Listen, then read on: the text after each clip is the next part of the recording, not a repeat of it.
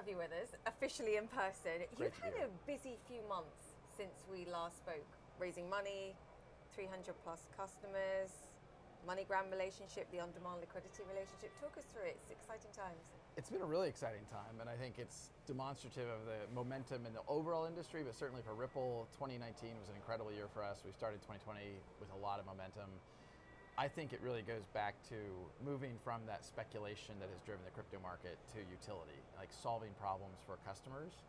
And Ripple's been focused on that for a long time, and as that momentum builds, you're seeing more and more customers come on, more and more liquidity, and that's good for everybody in the ecosystem. Why is 2020 that year, to your point, that pivotal moment where we look at the utility value here, perhaps, and differentiate from the speculative? I think one of the reasons why 2020 will be very important is that regulatorily, that's a word, the clarity is getting better. And I mean that globally. Countries like Singapore and Thailand and Switzerland and Japan. I think the US has still an opportunity to do more there, but I think we will probably see that in 2020, and I think that helps catapult the whole industry. I also think you've gone from an industry that has been a little bit in the shadows and the history of crypto. Very much in the shadows. Yeah, I remember actually, you and I were both at Davos, and someone early on in my arrival there, someone was like, crypto's still a bad word here. I was like, it's a misunderstood word. It is, and I think a lot of what I'm doing and a lot of what I did in Davos is meeting with regulators, meeting with very senior people at banks and explaining to them how crypto can be used, how specifically XRP can be used to solve a real problem. Not to circumvent regulation, not to circumvent any government. And I think once people understand that, they very quickly become disarmed. It's no longer a bad word. Do they understand when you're talking, and you've sort of shifted the focus to on-demand liquidity and these cross-border transactions and facilitating faster, more efficient payments? Can they get a grip with that, perhaps more than the rest of it? Because I think for me that's something that, particularly for my viewers, they get and understand. Yeah, that is absolutely the case. And even in Davos, to be able to start to talk about that and put numbers on it. Today, last week, we did $54 million of XRP flows into Mexico. That's 7.5% of all flow from US dollar to Mexican peso. You were 7% of the market. Last week.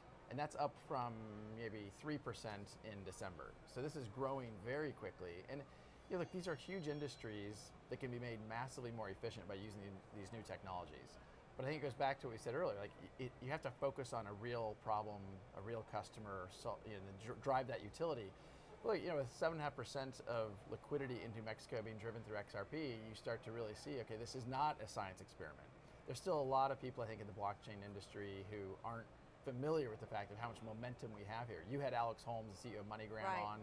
Yeah, I think that's an example where it's one of our customers using XRP, and it's working. I mean, he said, look, I was pushing him to see what proportion of the market you could become of the daily volume, and he was like, look, you need a buyer, you need a seller here, so we're only limited in a sense by the number of people that are simply using the platform and available here.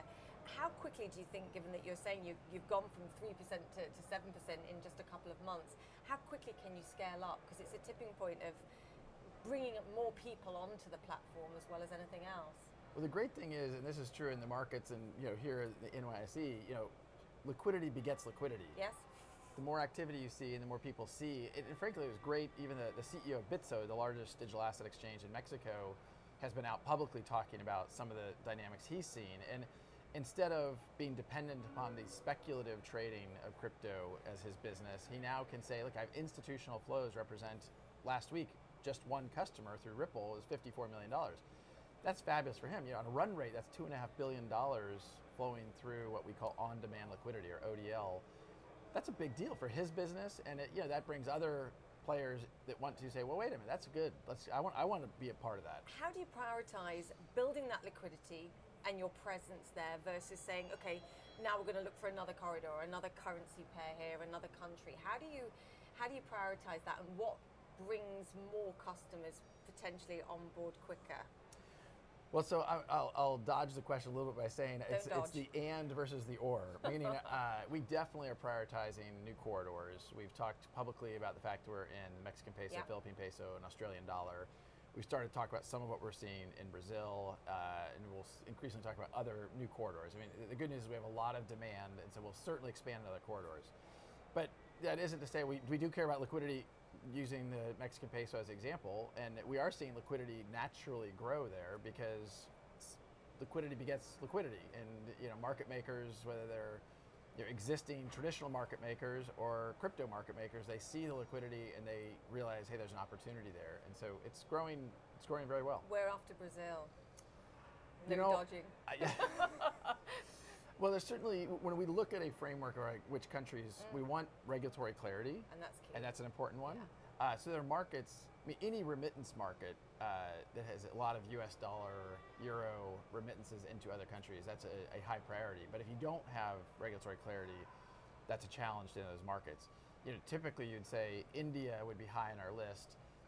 India hasn't yet provided a lot of clarity from a regulatory point of view, and so we have not prioritized. And that's key. You step back until you have that regulatory clarity, because you don't waste the time. Almost. I wouldn't say we step back. We engage. It means a lot of frequent flyer miles for me. Okay, so you're engaging with India. For sure. And but back to what we said about Davos, like it's sitting down with key regulators and explaining to them, this is not circumventing a KYC, know your customer check. It's not circumventing anti-money laundering checks. It's not. Once regulators understand you're not circumventing regulatory frameworks, they get very comfortable very quickly, and they lean in because they understand this is actually helping inclusion in the financial system.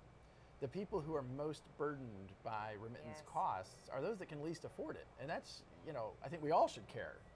Who's most open to this? Because I was in Southeast Asia, and the growth in digitization, in payments, particularly for the proportion of the unbanked population, is so huge. Yeah. And I do feel like the regulators there are all stepping up. China is another example with, they're even talking about, a yuan digital coin here. Right.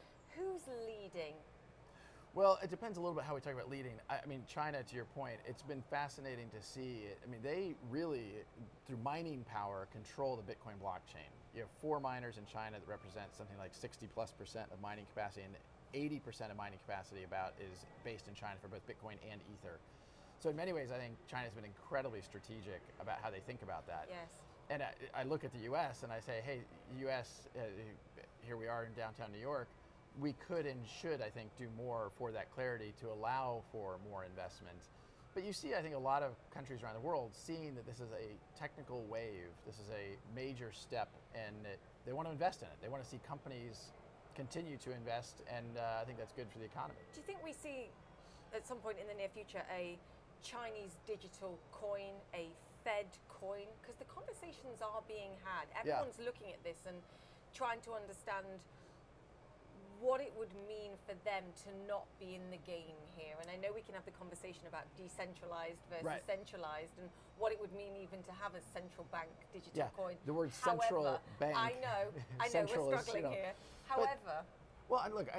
When I step back and I think about it macro, I think it's really healthy and constructive for the entire crypto blockchain community to see central banks and central governments lean into what can these new technologies do to make our economy more efficient, our payment infrastructure more efficient, any transaction more efficient. So at large, I think it's really positive. Mnuchin was asked about this in Davos, and he made a point which I think has some validity, which is the Fed window in the United States. If a bank goes to the Fed window, they're not getting a crate of dollars, paper dollars. They're getting a digitized, centralized ledger entry. And so it's kind of like, well, what's the difference between if the central bank issues a centralized token versus what they do today? Like, how different is that?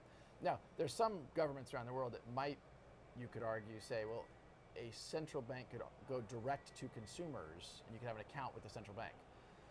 I don't think in most of the Europe, US, you're going to circumvent the commercial banks. That doesn't make a lot of sense. But what about you, for Ripple, building a platform that could perhaps substitute XRP for a Fed coin one day, or we think about the XRP ledger as an open source technology. We think about how do we make it really useful for the customers we work with. We also think about how do we make it extensible, and how do we participate in that open source community in a way that makes it extensible to other types of customers.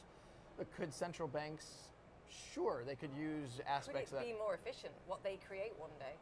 Yeah, and that ultimately is the underpinning I think we all focus on. How can we make this more efficient for customers? And right now, the customers we focus on are commercial banks, payment providers. We certainly are thinking about other types of customers we could serve. I mean, I have made the point, I don't know if I've ever said it on air, but I've made the point that in the earliest days of Amazon, it's called Amazon Books. It was a bookseller. It competed with Barnes & Noble, competed with Borders, and when I think about Ripple today is viewed as a cross-border payments company.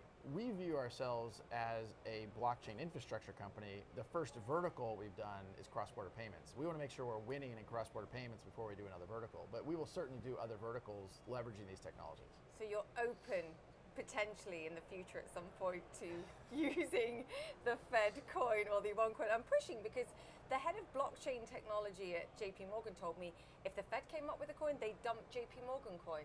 So I'm asking you whether you're open to the possibility of... Sure. I mean, I think I'm very open. Even if the Fed in the United States is using a coin, you still have a cross-border settlement dynamic where if you have central banks around the world using their own digital asset, I don't think it changes the need for a cross-border neutral Something settlement. in the middle, like an XRP. And XRP has been extremely efficient. I mean, look, we obviously have a vested interest in that, and we're not bashful about that, but XRP is extremely efficient from a technical point of view in terms of speed, in terms of scalability, in terms of cost, where I'm a Bitcoin holder, but it's not going to solve a payments problem when the transaction time and transaction cost is almost 1,000x what it is for XRP. What's going on with the price of XRP, and why did Mike Novogratz weigh in on this and suggest it was going to be another bad year in 2020? I think the short answer is I think Mike doesn't fully follow Ripple very closely. There's a lot of things he wasn't aware of some of the stuff we're doing in MoneyGram. I think he if he watches this, he'll be surprised to hear that we had $54 million of ODL flows last week. Look, there's a lot of experimentation. There's a lot of misinformation in this market, and I think it's important to make sure that the industry is educated. And it's the reason why I try to get out and make sure that we're sharing what really is going on with real customers, solving real problems. You said you're an investor in Bitcoin. You own Bitcoin. I am. I do own Bitcoin, yes. Yeah. So XRP, is that a good investment? I am going to dodge that question also. I've seen you dodge that many times. Look, What's the investment case? I guess that's a better question. Well, I'm going to macro all digital assets. I have said very publicly, I think the value of any digital asset in the long term will be derived from the utility it delivers. Bitcoin utility increasingly I think is just viewed as it's digital gold. The gold market is a multi-trillion-dollar market, and Bitcoin today is I think around $150 billion, $160 billion. Yes. Do I think there's an opportunity for Bitcoin to appreciate as more people see it as a useful store of value? Yeah, I think so. Do I think there's going to be other digital assets that increasingly have utility for customers and therefore drive velocity, usage, people holding it, it drives demand? Yes, I think that's likely. Will the utility value of XRP always outweigh the store of value reason for holding it in your mind? No, I mean, I think store of value is a dynamic in part. People want to hold assets that are highly liquid. You called it digital gold, though. Bitcoin digital gold. Yeah, does XRP have that potential? I think as XRP has utility through what Ripple is doing and with the other people using XRP, and there's a bunch of other companies doing very cool stuff. I mean, a very innovative company called Coil doing interesting micropayments, particularly focused on media. Very fascinating. Yes. And so when I look at XRP, I look at the whole. I look at what Ripple's doing, I look at what Coil's doing, I look at what Forte's doing as a gaming company using XRP. I look at the holistic. If there's a lot of utility and people see value in that utility, then I don't worry about it. I often have said, look, I don't think about the price of XRP on 3 days, 3 weeks, or 3 months. Over the coming years, I think that we, Ripple, are focused on driving utility from this asset, and if we're successful with that, we think that's good for the liquidity of the whole ecosystem. You're a giant. You're seen as a giant in this industry to the point where, your boots at Davos get cult status, quite frankly. It's a strong It was point. cold in Davos. I was wearing boots. I wear furry ones. Is the point to make here perhaps that there shouldn't be this battle between digital currencies, digital assets here, this belief that one currency needs to rule them all? Yeah. Actually, just greater awareness of everything that's going on floats all boats here. And I mixed analogies there, but I know what I'm saying. I've so passionately agree with this point. There is not going to be one winner in the crypto space. I believe that to my core. There are going to be a lot of different participants solving different segments of problems, and I look at what's going on in Bitcoin world, and I don't view it as competitive with what Ripple's doing. I look what's going on in most parts of the Ethereum community. I don't look at it as competitive as what Ripple's doing or what I see happening in the XRP community. I want to see all boats rise. I think if that all boats rise, if the market cap of all digital assets grows, that's good for everybody. And I think ultimately we all need to focus less on what, throwing stones, and more on let's solve customer problems. Let's see scale through solving problems, and then I think it'll take care of itself. Talk to me about the raising of money and the $10 billion valuation. How do you feel about that? I think anytime you have new investors come in, you are intimidated by the expectations that are set. By the same token, Ripple today at today's XRP price owns something like 15 plus billions, I think somewhere north of $15 billion of the crypto. So in some ways, those investors came in at a discount. Look, we are in a very fortunate position to have a very strong balance sheet. We're in a very fortunate position to have a lot of customer momentum. And I think it's because we've focused on solving a real problem for real customers. So why IPO? Why go public, to your point? If you have this money, you're raising money. What's the purpose of going public? Well, I don't think we've said we're going to go public. I think what we've said, what I said was, I think 2020 will likely have crypto kind of blockchain IPOs. And I think what I said was, I don't think Ripple will be the first, but we certainly don't want to be the last. So I kind of kept it open-ended. I think people heard something a little bit different than that. But look, the balance sheet flexibility we have had has given us the ability to invest over $500 million across the blockchain ecosystem. That includes within XRP world, but also beyond that, because again, back to I think all boats can rise. So I think having balance sheet flexibility gives us strength to do new things. The MoneyGram deal is a deal I know you're very familiar with, where we invested about $50 million into MoneyGram. And so we want to continue to have the flexibility to grow the business. We have added more than 150 employees last year. And a time when I think others who have been less focused on solving real problems, there's been a bunch of layoffs in the crypto community over the past even few weeks. And we're going to continue to grow. We want to make sure we have the balance sheet flexibility to do that. So it would be about more money and about potential acquisitions and doing. Yeah, I think about it as flexibility more than just more money. And maybe I'm parsing words a little bit, but today we have a $10 billion valuation as a private company with a private security. We have shareholders of Ripple. If you're a public company, you have a little more flexibility in the type of deals you might look at. You mentioned something there which I think is important. I just want to go through it, the court case over whether or not XRP is a security or not. Any clarity coming in the near distant future? It was one of the questions that I know the community would like to know. Yeah, this is an area where I think we'll continue to engage. I think from my point of view, the good news is we've had very constructive conversations with regulators here in the United States. We'll continue to do that, and I think it's clear to me that there's an opportunity to provide more clarity, and we're working to achieve that. I was looking at the market cap of MoneyGram, and I know you've got stronger views on this. Just to your point about money, about acquisitions, about expansion, would it ever be worth perhaps acquiring a MoneyGram, or do you risk perhaps upsetting other partners and competitors of theirs actually that trade with you or do business with you? We definitely don't. We don't want to be in the business of competing with our customers. No.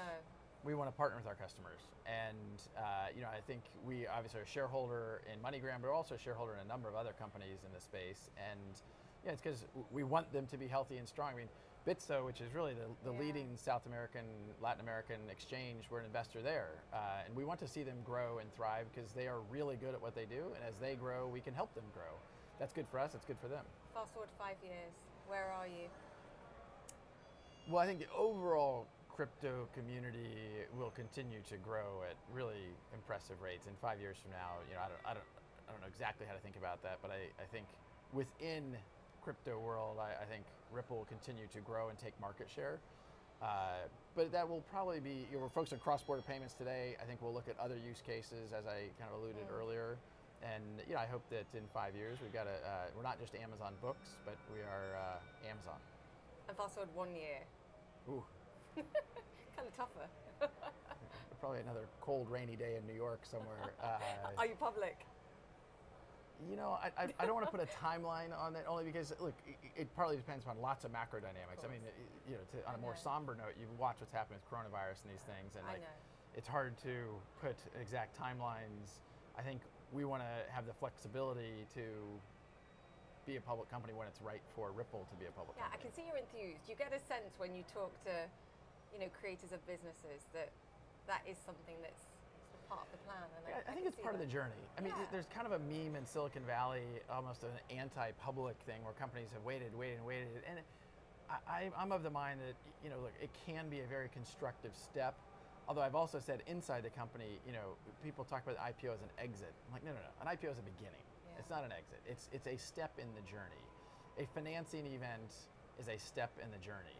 I always am a little bit quizzical when I see some of these companies go public and they're have these huge celebrations. And it's like, look, that's when Now the expectations hard just work went up. begins. I mean, you asked me about a $10 billion valuation. I know. Like as a public company, it's even more like on the center stage, and that's when the hard work. I mean, yes, we're working hard now, but it only ups the ante. Forgive me this. XRP, higher or lower in 1 year time? Had to ask. Depends on so many things. I knew you'd dodge that. Great to chat to you. It's really nice talking to you. Thank you. Likewise. Thank you.